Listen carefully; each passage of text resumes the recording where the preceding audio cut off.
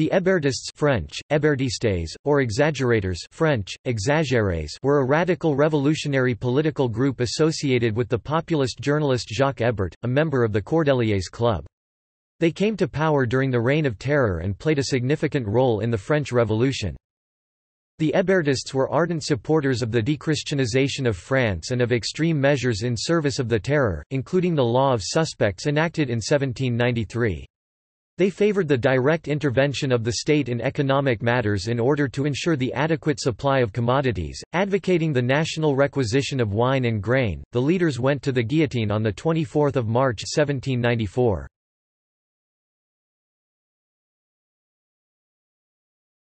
Topic: Rise to popularity. The rise in power of the Hébertists can be largely attributed to the popularity of Hébert's newspaper, Le Père Duchesne.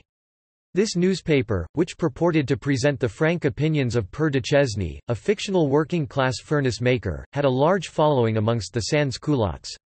The government-funded distribution of Le Père Duchesne to the French armies, a policy arranged by the Hébertist Minister of War Jean-Baptiste Noël Bouchot in 1793, widened support and sympathy for Hébertist ideas. On 24 May 1793, the newly appointed Commission of 12 ordered the arrest of Hébert, who had been using Le Père Duchesne to incite violence against members of the Girondin faction. The tremendous public outcry and civil unrest which ensued rapidly resulted in Hébert's release. However, rioting continued, culminating in a series of insurrections.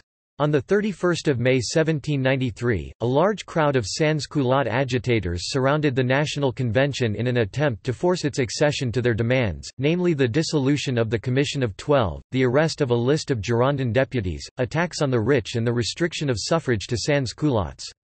The commission was abolished, but on 2 June 1793 the crowds—now supported by National Guard forces headed by Hébertist and newly appointed Commandant General François Henriot—returned. Henriot threatened to set fire to the convention if the offending Girondin deputies were not expelled. Ultimately, the arrest of 29 Girondins was decreed, marking the end of the Girondin faction's political power. Following the assassination of Jean-Paul Marat by a Girondin sympathizer in July 1793, Hébert positioned himself as Marat's natural successor in the affections of those who had shared the dead man's ultra-revolutionary beliefs.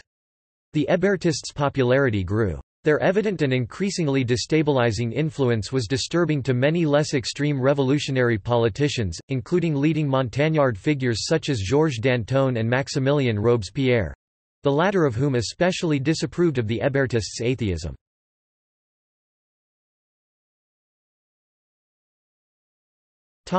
Accusations and denouncement. Over the course of October 1793, a number of accusations were leveled against prominent Hébertists by Fabre d'Églantine, a friend and supporter of Danton. Fabre claimed to have discovered a foreign plot in which Stanislas Marie Mellard and Anacharsis Clootz, among others, were implicated as agents. This succeeded in casting suspicion on the Hébertist faction. However, Fabre himself was rapidly revealed to have been acting in part as part of an elaborate attempt to conceal his own involvement in a scandal surrounding the liquidation of the French East India Company, and his credibility was thereby diminished.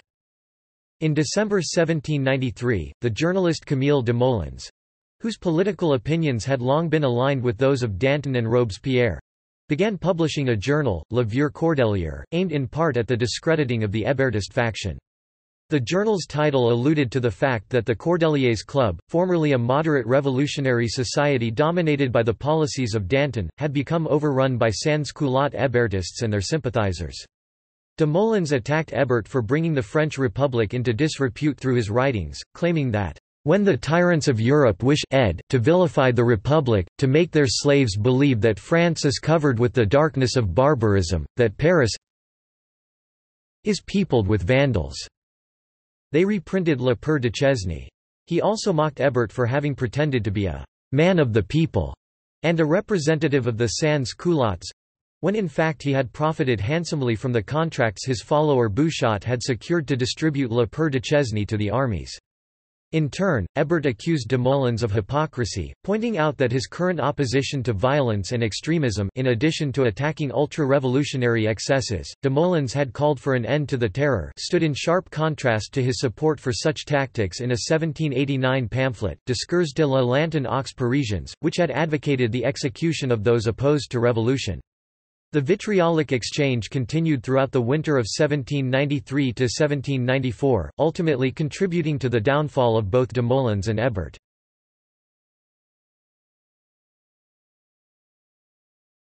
Topic: Fall from power. Following the February 1794 recall of Hébertist deputy Jean-Baptiste Carrier from Nantes, where he had been engaged in mass executions to suppress the Vendéen revolts, the Hébertists attempted to stage a popular revolt, hoping to mimic that which had led to the downfall of the Girondins. On 4 March 1794, Carrier and Hébert veiled the bust of Liberty at the Cordeliers Club, declaring according to ritual a state of insurrection. They had hoped to demand that the National Convention expel Robespierre and his Montagnard supporters. However, the city of Paris did not rise and the Paris Commune failed to provide military support for the coup. The Hébertists were denounced by Louis-Antoine de Saint-Just and Robespierre, and the leaders of the faction were arrested on 13 March 1794. 20 of them, including Chaumette, Cloutz, Antoine-François Memoro and Hébert, were tried before the Revolutionary Tribunal and convicted. On 24 March 1794, they went to the guillotine.